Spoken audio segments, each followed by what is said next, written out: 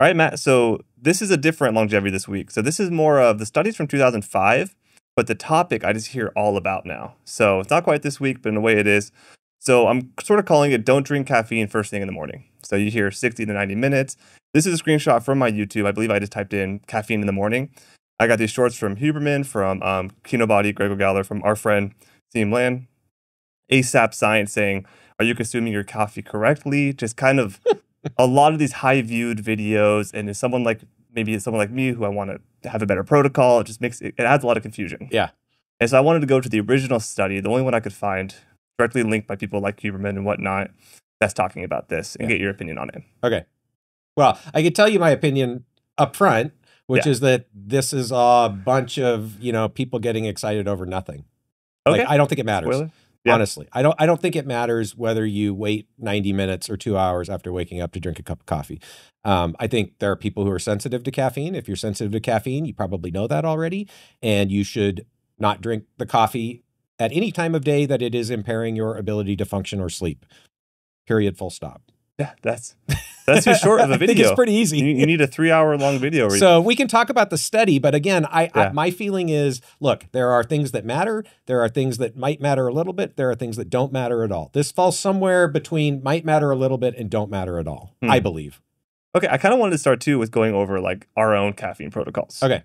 Again, kind of being teasing there, but so when do you usually wake up on an average day? Probably 5 a.m. 5 a.m. Okay. Yeah. And then what time do you have your first sip of coffee? As soon as I possibly can. No, I mean, I usually get up and, obviously there's like, take the dog outside, do all that stuff, and then make a pot of coffee and sit down and have a cup of coffee and go through emails. Okay. And do you crash later in the day or, subjectively? No, not really. Like, I mean, again, I think like everybody, depending on how you slept the night before, what else is going on, how busy you are, there may be periods where I get tired. When the opportunity presents itself, like if I don't take a nap in the office. Yeah. But if I'm at home, like and the opportunity for a nap comes up and I'm tired, I'll take a nap. But I don't think I don't routinely crash in the middle of the day.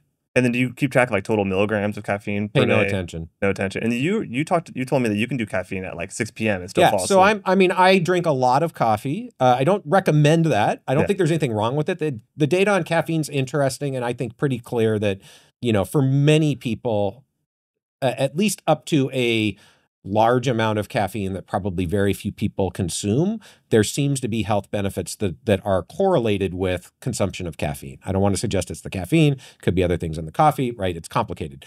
But I don't think there's any reason to be concerned about the amount of coffee you're drinking if it's not impacting you negatively in terms of sleep quality, jitteriness, right? Anxiety, whatever. I don't think there's much data to suggest that you should limit your caffeine if it's not impacting you negatively. Yeah. I always think about the negative feedback loop, like being a construction worker, you're tired, you drink more caffeine, your sleep gets worse. The next day you have a second energy drink. And that sort of negative feedback loop is what I would want to avoid with caffeine. Yeah, I can see that. Again, I think it's very individual. I think also, I don't put anything in my coffee. Like in some ways I feel lucky. I sort of grew up on vending machine coffee when I was doing the morning shift at UPS, right? Yeah. Unloading trucks. So it was black. It was like, that is hardcore coffee. I think if you put especially caloric sweeteners in your coffee, that's a whole different situation. And, then I think there's the consequences to the calories and the sweetener itself that are different from the caffeine or the coffee itself that you need to take into consideration. But I think if you're drinking black coffee, again, my view is pay attention to how your body's feeling, how you respond to caffeine. But I think honestly, I think it's nonsense worrying about should you wait an hour or 2 hours after waking up to drink your first cup of coffee. I just don't think it's something we should be paying attention to. Yeah, that makes sense. So it's a distraction from what's important. And there's important things to pay attention to. Yeah. Diet, exercise, sleep. Yeah. So I wake up at around 4. And so Monday through Friday, I actually probably end up waiting 60, 90 minutes just because I drink caffeine before my workout. My workout's later in the day. Yeah. I never do caffeine past noon because I've noticed personally it'll affect my sleep. I think I'm more sensitive than you are. Could just be genetic. And then on Saturday, Sunday, I pretty much drink it right when I wake up.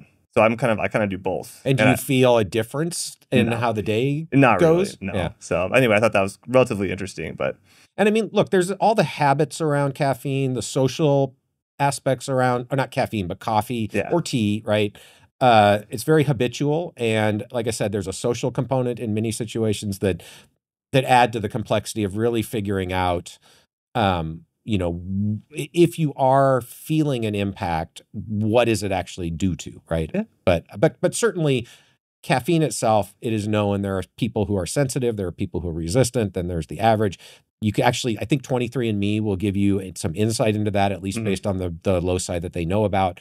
But I think also most people, if you're really sensitive to caffeine, you kind of already know it, and you've learned not to drink coffee after lunch or with dinner or whatever. And if you haven't learned that, pay attention. If you drink coffee after lunch and you don't sleep as well, and there are tools to measure stuff like that, wearables, then maybe try not drinking coffee after lunch for a week and see how it goes. Well, I do want to add, actually, I broke my rule yesterday because me, you, and a friend had lunch. And you guys got coffee, and I was like, okay, when in Rome. So I got one too. It was at like 1:30, and I slept great. 92 or a ring score, just for reference. But but still, 1:30 versus 6 p.m. might be a very different situation. So. I'd be up for sure. Yeah. So I don't know if we want to go into the study. I do kind of want to maybe highlight it here. So 2005. So here's my question. Like, if this is really the only study that addresses this, why are people talking about it now? I have no idea. Like, this is, I have an idea. This is 20 years old almost. Yeah. Really? This is the data that everybody's getting all worked up about? Come on. And I'm really not seeing the conclusions they're coming to. I feel like someone made a conclusion based off this, and everyone's running with that person. Yeah. And not actually going. So that's why I wanted to. Internet influencer mentality here. So we could post it in our description just so people can go and read it for themselves, which again is something I'm trying to preach here, which is before OptiSpan, I just kind of trusted the middleman. Now I'm trying to read it for myself. Don't trust the middleman. Exactly. That's the theme of this longevity this week. So 2005 study funded by NIH is called Caffeine Stimulation of Cortisol Secretion Across the Waking Hours in Relation to Caffeine Intake Levels. Okay, let me actually, this is minor, but just it's worth people understanding. This is on the NIH database. It doesn't necessarily mean it was funded by NIH. It probably was, but just because it's on PubMed Central, which is what PMC stands for, that's just a database that is mandated. If your research is published by NIH, you are required to put it on PubMed Central. Many people put their data on PubMed Central regardless, but it doesn't necessarily mean it was funded by NIH. These authors are not from NIH. They're from University of, looks like Oklahoma, Minnesota, and I don't know, someplace in Buffalo. All right, so quick high level of the study. So it was randomized, placebo-controlled, double-blind, 4-week crossover trial. There was 98 healthy adults, so 48 men, 48 women, non-smokers, no medications, no obesity. So the caffeine dosing, so they had 0 milligrams per day, 300 or 600 milligrams for 5 days. And they'd have a challenge day on the 6th day, which is 250 milligrams at 9 a.m., 1 p.m., and 6 p.m. on the test days. They call it the challenge days. And they would do saliva cortisol samples 8 times a day, I believe from 7:30 to 7 p.m. And cortisol, this is meant to assess stress, essentially. Exactly. All right. So what does this study actually show? Okay. So first of all, I have not read the study in depth, but basically what they are looking at is the impact of coffee consumption on cortisol levels. And cortisol is a stress hormone, and it's known that coffee consumption can raise cortisol levels, at least in some people. And so I think there's a couple things that they were interested in. They were interested in, with a dose response, so no caffeine, 300 mgs, 600 mgs, what does that look like in terms of the cortisol response? And then the bigger question I think they were interested in asking is, do people who drink coffee regularly, if you challenge them with more coffee, do they have a sort of tolerance? Do they have a reduced cortisol response? As far as I can tell, there's nothing in this study that actually addresses the question of waiting an hour or 2 hours to drink coffee.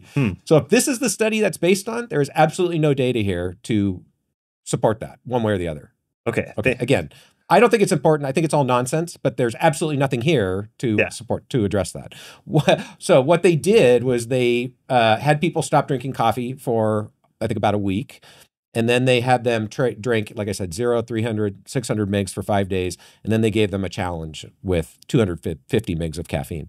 And the take home is that if you drink, everybody shows a response to the challenge. If you drink coffee regularly, at least at these doses, the response is blunted.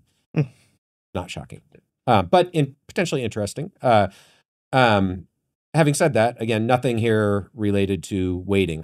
I guess I guess the idea might be that if you wait to drink your first cup of coffee, the cortisol response will be delayed. Maybe that's plausible, although not shown here. And I don't know why that would impact when you crash. It would just delay it by an hour and a half Exactly. if you're going to, but I don't think you're going to. So again, I think it's all sort of made up. Yeah. And the whole idea of cortisol competes with adenosine, is that like, I don't know if that was part of it too. Like in the morning, you have low adenosine, high cortisol. Right. So I mean, there is this idea, right, that sleep is related to the accumulation of adenosine, right? So when you sleep, then you clear that out. And sure, if there's an interaction between cortisol and adenosine, that might impact sleep quality. Again, this is not my area of expertise. To what extent is that how coffee is impacting sleep quality, and how solid is that adenosine model?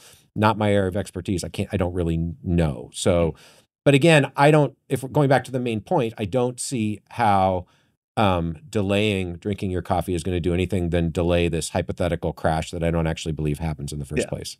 And we watched a pretty fun video, which we'll link below, but James Hoffman is a coffee YouTuber, and him and his team just sort of put together a little study challenging this idea. Yeah. And so we'll link it below. I think people should go and watch that. Yeah. I mean, again, I think if the question is, does delaying drinking your coffee, so does drinking coffee first thing in the morning cause a crash, and does delaying it prevent the crash? The way to tell that is to actually do the experiment, right? Yeah. I forget the saying, but something like majoring in the minor. Like, why do you think we have this culture right now of getting obsessed with protocols because in the minor? These people don't have anything important to talk about, and so they have to generate stuff to get clicks. I don't think it's any more complicated than that. Okay, yeah. That was actually genuinely helpful, because I was going a little bit crazy reading that study and trying to figure out, tracing back this whole idea and where it came from.